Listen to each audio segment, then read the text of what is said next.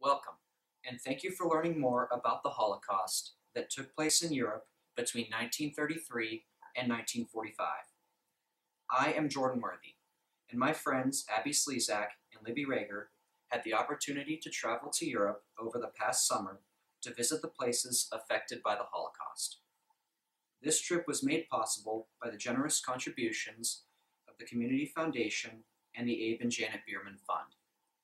Abe and Janet Bierman were a Jewish couple who lived and ran a successful business in our area who had a deep connection with their Jewish heritage. They have contributed much to the community over the past few years to help ensure that the Jewish culture in our community lives on and is remembered. Before World War II began, Germany had a large Jewish population totaling 525,000. Which made up approximately 0.75% of the country's total population. Before World War II, the Jewish population in Poland was 3 million people. The Jewish people made up almost 10% of Poland's population. Pre-war Czechoslovakia, which is present-day Slovakia and the Czech Republic, was home to 357,000 Jews, which was 2.4% of the total population of the country. In total, Europe was home to 9.5 million Jews. These 9.5 million people made up nearly 2% of all of Europe's population.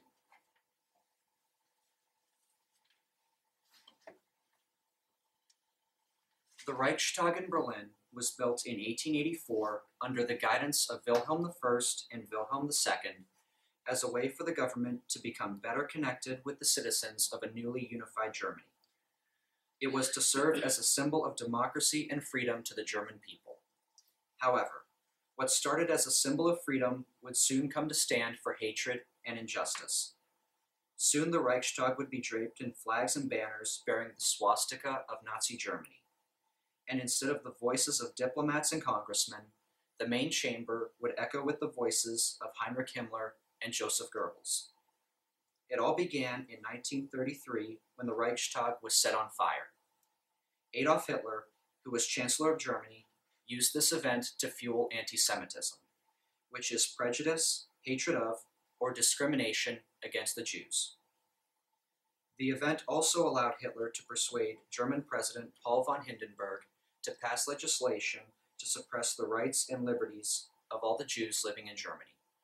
It was the last major event before Adolf Hitler became both President and Chancellor of Germany, allowing him to wield absolute power.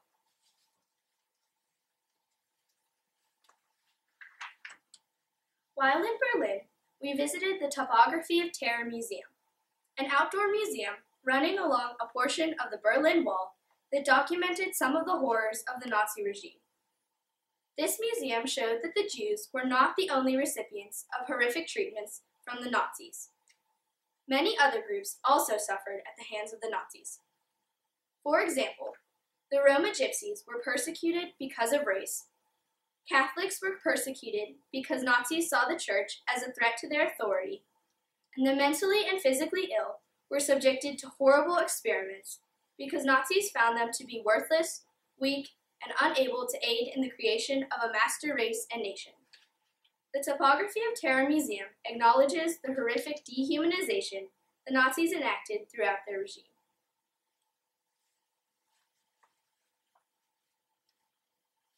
The Bebel Platz is the site of the burning of the books by Hitler in 1933. During this event, over 20,000 books were burned. In the city square today, a memorial for the burnt books is visible. The memorial is an empty bookcase under a glass square in the ground. The bookcase is large enough to fit all 20,000 books that were burned to commemorate the event. On the glass, there is an inscription. That was only a prelude, where they burn books. They will, in the end, also burn people.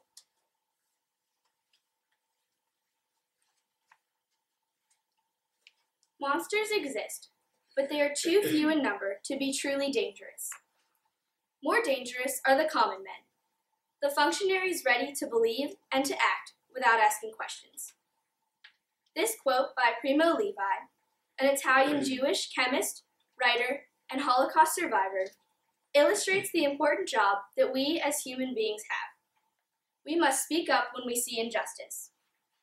Not enough of the people who saw what was happening to the Jews spoke up, because if they did, they might have been the next target. However, if we don't speak up for other people, there may be no one left to speak up for us when we need it.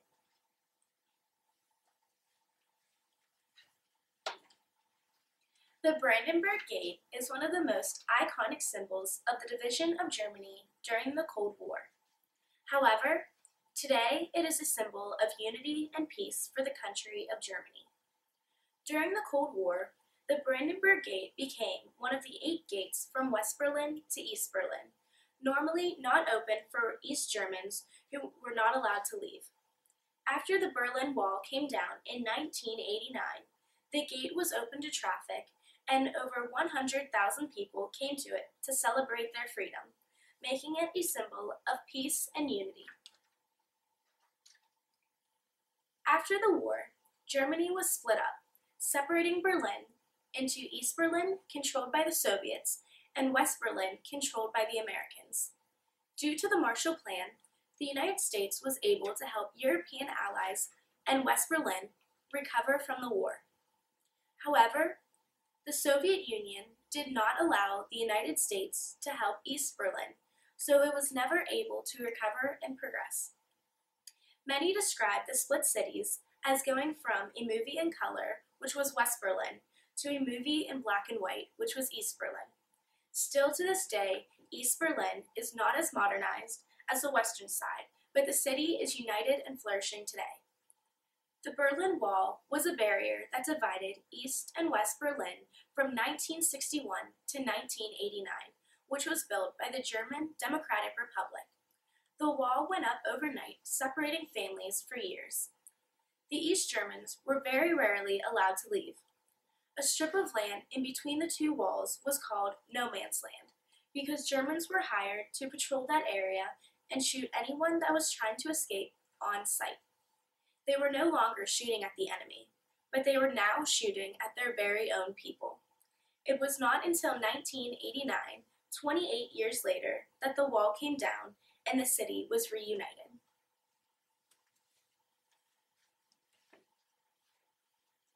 Most of the buildings in Berlin's older sections have one particularly striking feature that cannot be unnoticed. Many of the old buildings have bullet holes in them. The German people have assimilated this historic aspect into their modern culture.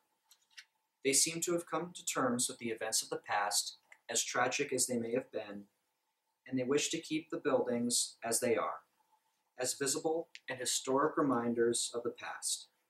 But they also want the buildings to stand for something much greater. They want the buildings to symbolize hope, remembrance, and reconciliation. The citizens of not only Berlin, but all of Germany want to be reconciled with their past, and want the events that took place 70 years ago to never be forgotten, in the hope that eventually hatred and injustice will forever be purged from the earth.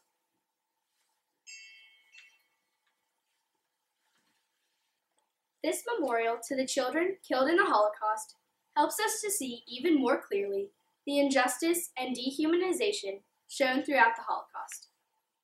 Children were among the first to be sent to the gas chambers. Furthermore, children who were not immediately gassed did not survive their time in the concentration camps. This memorial tells how the victims of the Holocaust were not only adults, but also innocent children. The East Side Gallery is a 1-mile portion of the Berlin Wall on its eastern side that was restored in 1990. After the wall was repaired, artists from all over the world were invited to paint murals on the wall. There are about 100 paintings in total.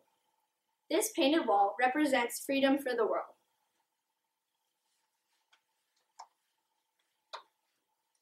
The memorial to the murdered Jews of Europe is located in the center of Berlin, Germany. Peter Eisenman was the artist, and he created an abstract memorial. The memorial was made up of 2,711 concrete slabs, all of the same length and width, but all of different heights. The design is supposed to create a haunting and chilling feeling.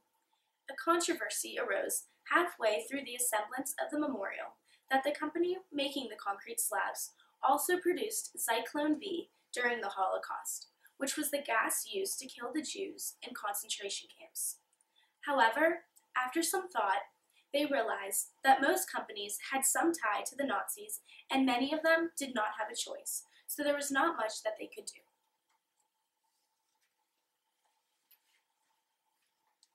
Throughout Germany, small gold bricks inscribed with the names of those who were ripped from their homes and killed in the Holocaust are placed in sidewalks. With over 27,000 bricks placed, these stumblestones are the most widespread Holocaust memorial in Germany. These stones are placed in the sidewalks outside of apartment buildings and homes where victims of the Holocaust once lived. Inscribed on the stones are the names of the victims, the concentration camps they were taken to, when they were taken, where they died, and the date of their deaths. These stones were placed so that people will stop when they see them and remember the people who were killed in the Holocaust. These stumblestones help us to realize that the Holocaust affected people just like us.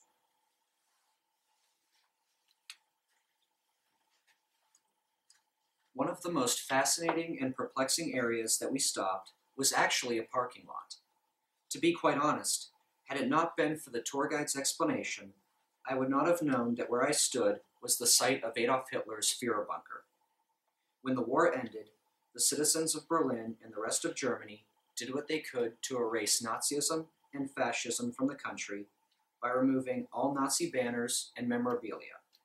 They even covered Hitler's bunker with asphalt. It serves as a true testament to the German people.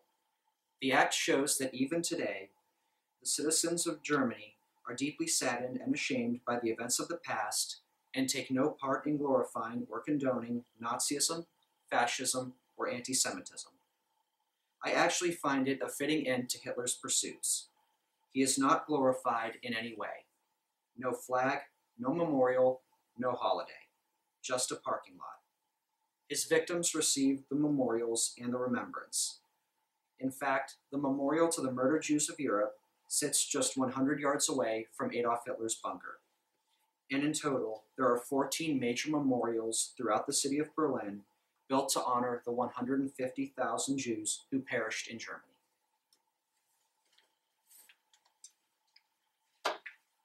After 2 days in Berlin, Germany, we traveled by train to Warsaw, Poland, which was the next stop on our journey. One of the first things we got to see in Warsaw was the Warsaw Ghetto. Within the Warsaw Ghetto was a small bridge which connected the smaller ghetto to the larger ghetto. A memorial to this bridge is in place where the bridge used to be. Unique streetlight pools are a symbol of the bridge's existence today.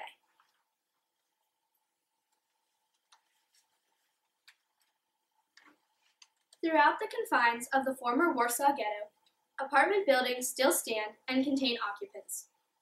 This neighborhood is where the Jews were contained by the Nazis.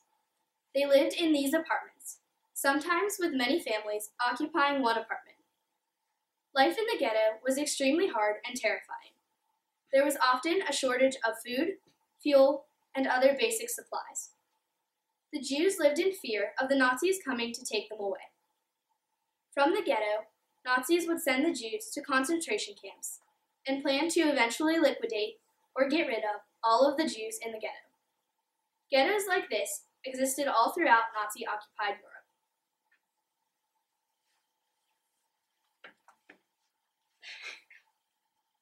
The ghetto wall was built in Warsaw as a way to contain the Jewish population and to keep them from having contact with any of the other groups in Warsaw.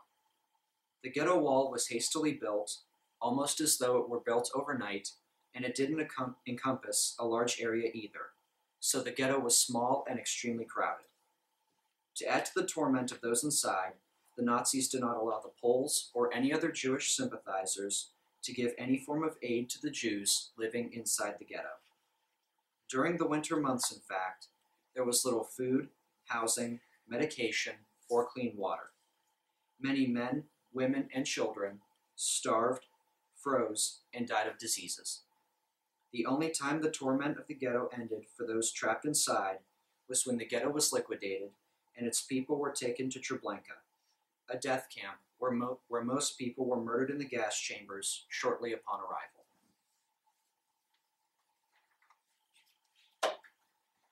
The Umschlagplatz was a deportation center where the Jews awaited their fate before being shipped to a concentration camp such as Treblinka.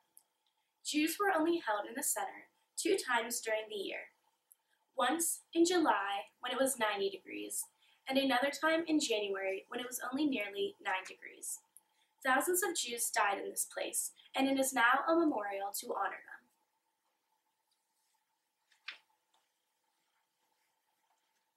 Pawiak Prison was a prison in Warsaw. It was originally used as a prison for male criminals, but it was taken over by the Nazis during World War II for political prisoners and those the Nazis thought needed special attention. The Nazis deported many Poles from here to concentration camps, and it was here that the Nazis executed the remaining members of the resistance fighters during the Warsaw Ghetto Uprising. This bronze memorial tree is located on the grounds of Pawiak Prison. Originally a live tree, people would place remembrance notices on the tree to remember those who were killed in the prison, or missing persons notices for missing loved ones.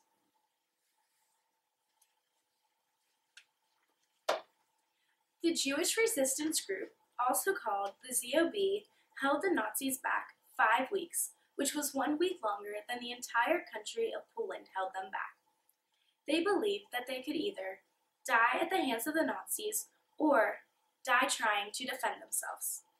With this, they began smuggling weapons and explosives into the ghetto. There is now a memorial at the site of their mass grave. The leader of the Jewish resistance group was Mordecai Anilevich. They met in a brothel because they believed that the Nazis would never suspect a meeting in such a place. Unfortunately, the Nazis were more powerful and trapped them inside, burning it to the ground.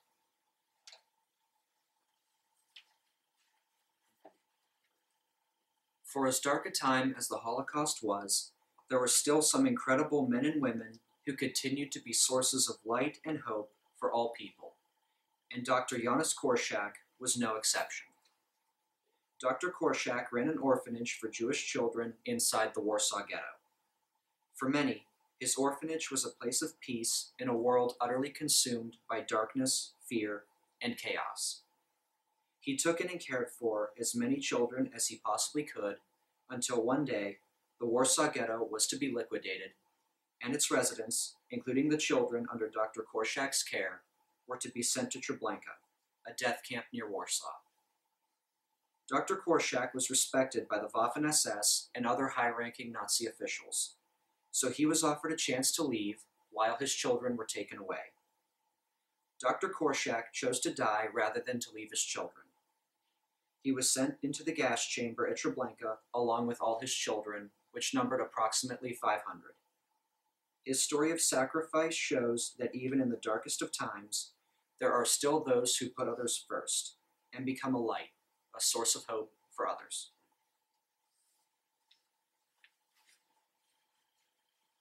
While in Warsaw, we visited the Museum of the History of Polish Jews. It is an informative and interactive museum spanning 1,000 years of history. This museum showed that the persecution of Jews had been occurring for hundreds of years. It also showed what life was like for thousands of Jewish families before World War II. Many of their traditions were easily recognizable as things that we do today, from having family dinners, to hanging out with friends, to going to school. These parallels help emphasize the humanity that we share with the Jewish people affected by the Holocaust. This museum also exhibited the bravery of the Jewish men and women who fought back against the Nazis in the ghettos and camps. In many of the camps, underground networks were established to help those who were struggling with illness and extreme cases of starvation. This was incredible because it became almost impossible to trust anyone in the ghettos and camps because people would try to save themselves by revealing such dealings to the Nazis.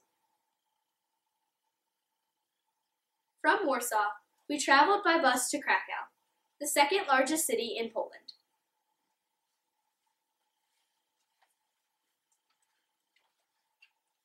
How do you mourn for 6 million people who died? How many candles does one light? How many prayers does one recite? Do we know how to remember the victims, their solitude, their helplessness? They left us without a trace, and we are their trace. This quote by Holocaust survivor Elie Wiesel depicts the entire purpose of this presentation: to spread the stories of what happened during the Holocaust in order to honor the 6 million victims so that they are never forgotten. Albert macht frei. Work makes you free hangs above the entrance of one of the most infamous concentration camps, Auschwitz, to instill a false hope that this was merely a work camp. 1.2 million people walked under this sign to their death.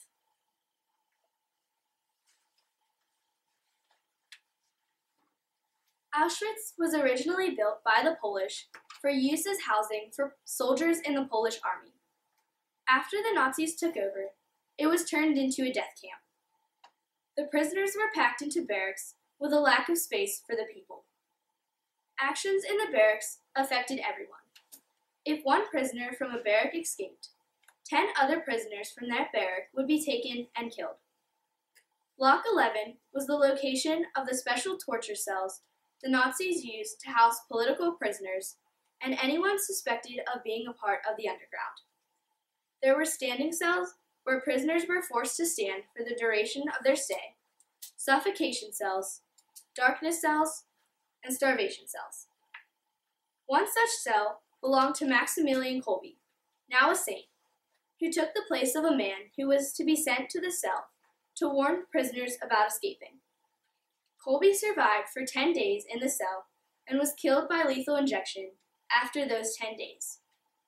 Some of these barracks have been converted into museums that include original sinks, toilets, and bunks, as well as Nazi offices. Also, throughout the barracks are hallways of photographs of the hundreds of people who were killed in Auschwitz. These photos were taken after the prisoners had arrived at the camp and were stripped of their dignity. These photographs helped us to feel as though we were among the prisoners.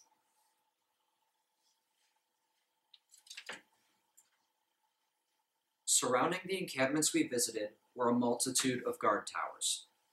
Those who were in these camps were watched constantly, and every move they made was under constant scrutiny. If a person stepped out of place, did not work hard enough, or tried to escape, he or she ran the risk of being pointed out to the guards on the ground or being shot from the guard towers. This added to the fear that those in the camp were feeling. If a German soldier felt like doing so, he could simply shoot an unsuspecting person on the ground for no reason at all. This added to the fear because the prisoners held in the camps knew that death could come from anywhere at any time.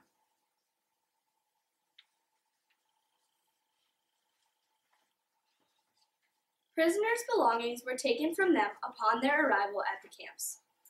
They were promised that they would be reunited with their belongings, but they never were. The items remained in Nazi custody. These shoes are a testament to the lives of the men, women, and children from whom they were taken. However, these shoes, along with other belongings and hair clippings, are beginning to deteriorate.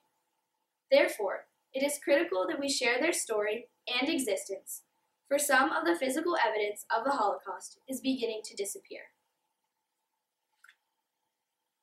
The prisoners were forced to use trough-like sinks. They were also required to use communal toilets. They were only permitted to use the facilities at predetermined times, often only once in the morning and once in the evening.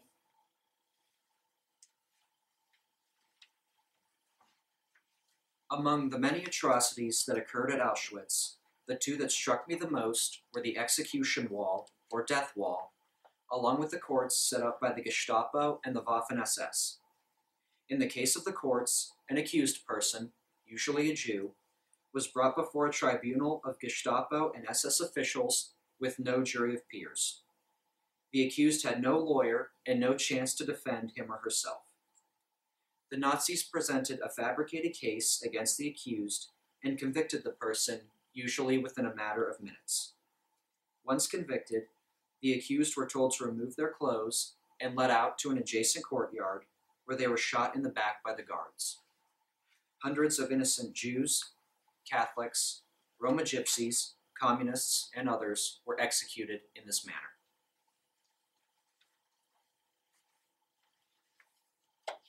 One of the exhibits at Auschwitz is the display case full of Zyklon B containers, which was the gas used to exterminate the Jews in the gas chambers.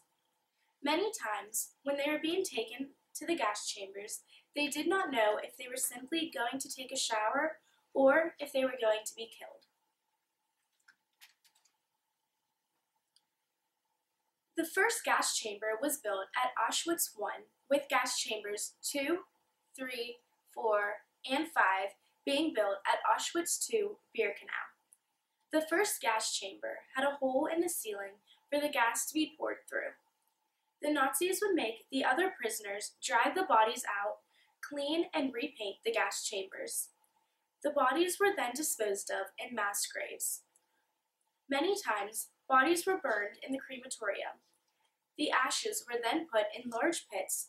To this day, people are still walking on the ashes of those murdered at Auschwitz, which was one of the most chilling parts of the concentration camp for me.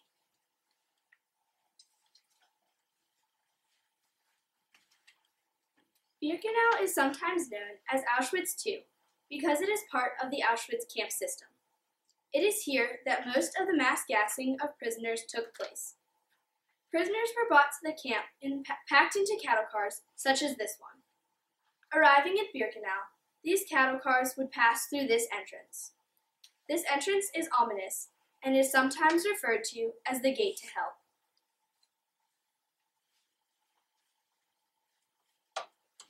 At the concentration camp, the imprisoned Jews were housed in barracks. The barracks were often dirty and overcrowded. Many slept anywhere from 2 to 4 to a bed. The beds were made of wooden slabs resembling bunk beds stacked on top of each other.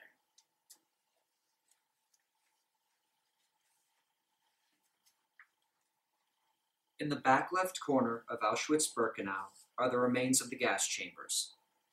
Many of the prisoners were removed from the cattle cars and immediately marched to the gas chambers, where Zyklon B gas was dropped from the ceiling, killing everyone inside. After all were killed, the Nazis would have the other prisoners remove the dead from the gas chambers and put them in the crematorium. Later, in 1944, when the Allies were pushing towards Berlin, the Nazis decided to demolish the gas chambers in the hope of eliminating any evidence of the atrocities that were taking place inside the camp.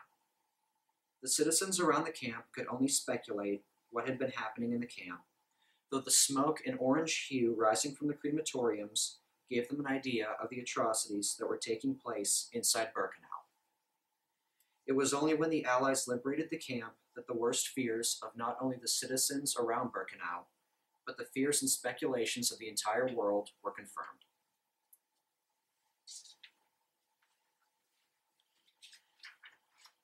After cremating the people who were gassed, the ashes were thrown into pits as mass graves, and, closer to the end of the war, scattered on the grounds of the camp.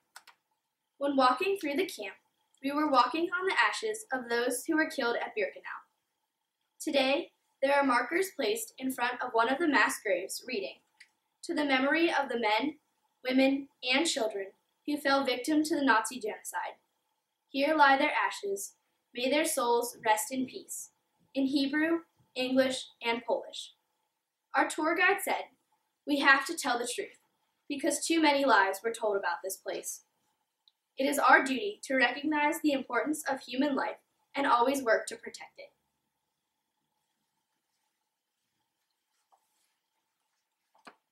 One of the greatest heroes of the Holocaust is undoubtedly Oskar Schindler. It is undeniable that the work done by Schindler during the Holocaust makes him a hero. However, most do not know that Schindler did not start out as a Jewish sympathizer. Schindler first opened a factory in Warsaw that specialized in enamelware products. The majority of the people hired to work at this factory were Jews. However, this was not done out of sympathy. Schindler hired Jews because under Nazi law, Jews did not receive payment for their work, whereas non-Polish Jewish workers had to be paid.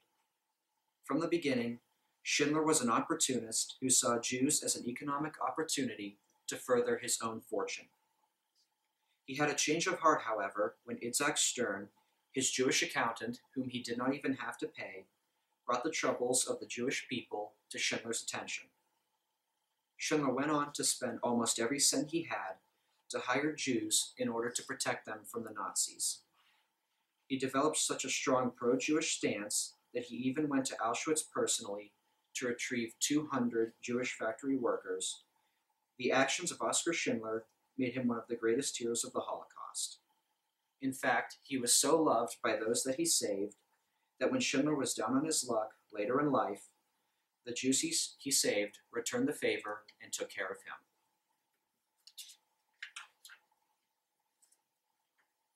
"Whoever saves one life saves the world entire," is a quote from the Talmud, the Jewish holy book. This particular quote has become most commonly associated with the Holocaust, particularly referring to anyone who helped save lives during the Holocaust. This quote essentially means that if one person is saved, a multitude of stories, legacies, and histories can live on through them. The finest example of the saving of lives during the Holocaust is Oskar Schindler, but the quote also applies to all the brave men and women who valiantly did their part to save as many people as they could during the Holocaust. It is because of their selfless actions that the stories of thousands upon thousands from the Holocaust, living and dead, live on. After 2 days in Krakow, we made our way by bus to Prague in the Czech Republic.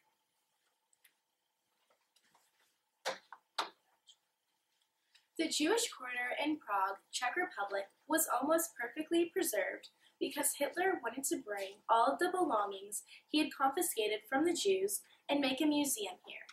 He planned on calling it the Museum of the Extinct Race. The old new synagogue was built in the 1500s. The walls are now covered in thousands of children's names in memory of those murdered during the Holocaust. Out of the 10,000 children who lived in this Jewish quarter, only 241 of them survived.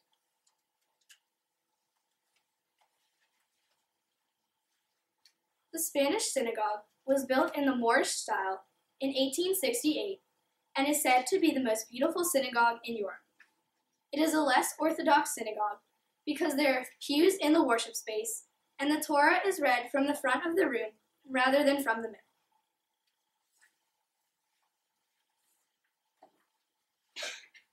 Prague is a city rich in history and culture, most especially Jewish history and culture, and nothing is a greater testament to that than the Jewish cemetery in the old Jewish quarter. The cemetery was built and has been used since the 15th century, with the oldest tombstone dating back to 1439, belonging to Avigor Kara.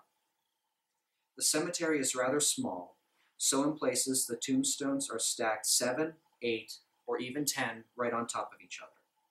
In fact, there are 12,000 visible tombstones, but it is believed that there are as many as 100,000 or more Jewish men, women, and children buried in the cemetery. The cemetery shows how Prague had such a rich history and culture that became an inseparable part of the Czech Republic's culture and society, though the Jewish presence has not been able to recover since the end of World War II. After World War II ended, the total population of Jews living in Germany was 3,700. To this day, Germany has one of the lowest Jewish populations in all of Europe. After all of the atrocities had taken place, only 45,000 Jews remained in Poland, compared to the 3 million before the war.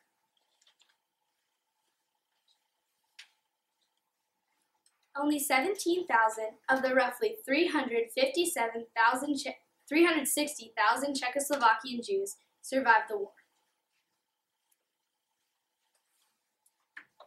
In total, out of the 9.5 million Jews that lived in Europe before World War II, only 3.5 million survived.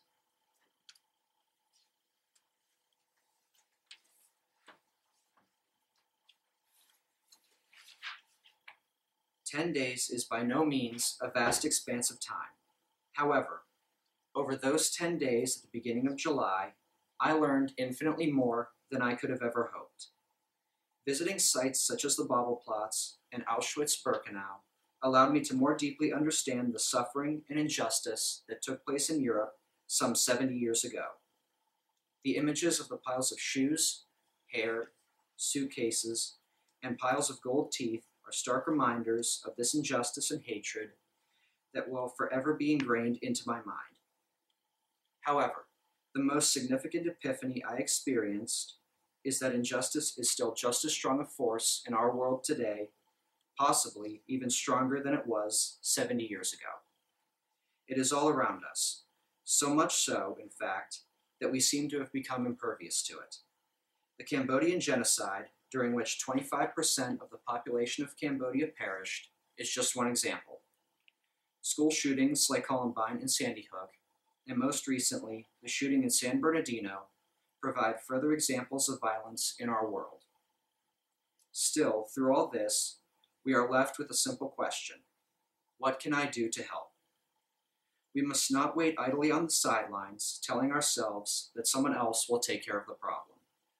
We owe it to each other to speak out for one another, because, as Martin Niemöller said, "First, they came for the socialists, but I did not speak out because I was not a socialist.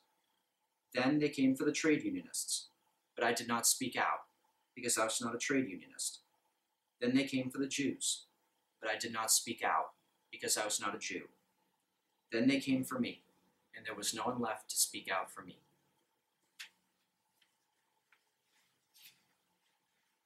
My journey along the path of the Holocaust was an eye-opening experience. Through my study of the Holocaust, I realized that the Jewish people affected by this terrible genocide were just like me. These people were children, mothers, fathers, husbands, wives. They were ripped from their homes and subjected to unthinkable acts of dehumanization. By following the path of the Holocaust, from the beginnings of Nazism in Berlin, to the ghetto in Warsaw, to the concentration camps in Krakow, and to the Jewish quarter in Prague, I learned of the heinous dehumanizing acts that the Nazis performed and the terror they brought to many different groups of people, primarily Jews. However, I also learned of the many brave men and women who worked against the Nazis to bring about justice and who showed great courage in times of fear. I am inspired by the bravery shown, even at the darkest of times. I also gained a greater realization of the need for tolerance and understanding between different types of people. I am now more in tune to the needs of others and realize that even though we may not all share the same beliefs, we are all humans and we all deserve to be treated as such. I believe that we must treat each other with kindness and respect, and we can never forget what happened during this dark time in history. Because of what I saw and learned on my trip to Europe, I promise to speak up for those who cannot when I see intolerance, and I will always work to create a world in which people can live without fear by promoting respect and understanding in all aspects of discussion and teamwork situations through the clubs and organizations in which I take part.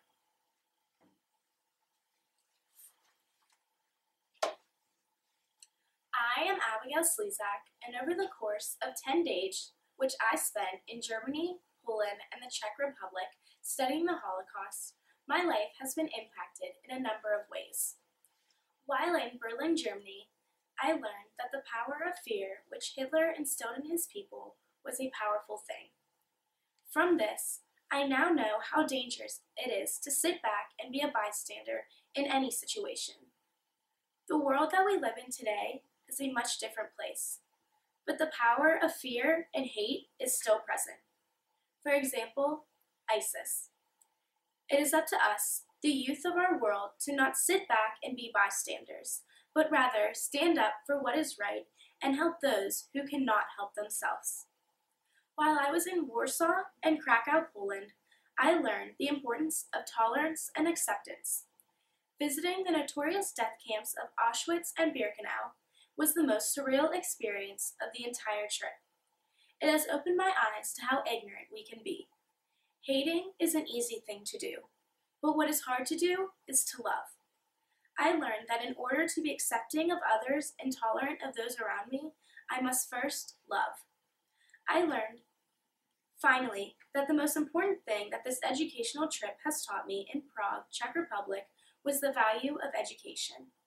The world must continue to educate everyone on the atrocities that took place in these countries during World War II. For if we continue this education, the Holocaust will never be forgotten. Not only will we be remembering the 6.1 million souls who were murdered during this time, but we are also preventing another such act from occurring. It is time to eliminate hate once and for all, and that starts with small acts of kindness, such as standing up for my classmates when they are being bullied. One person can make a difference, and I intend to be that one person.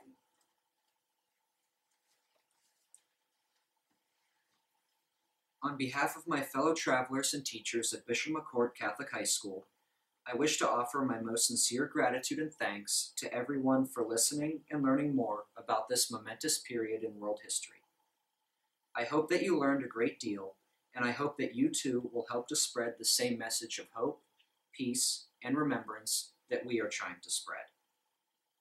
I would like to again thank the Community Foundation of the Alleghenies and Abe and Janet Bierman, whom we fondly remember. Without their support, none of this would have been possible. I also wish to thank Mr. Mark Pascarella, who helped to secure the grant to help send us to Europe on this life-changing experience. Finally, I wish to thank Mr. Kane from the Community Foundation of the Alleghenies, who agreed to send us on this journey. Without you, none of this would have been possible. Again, I thank you.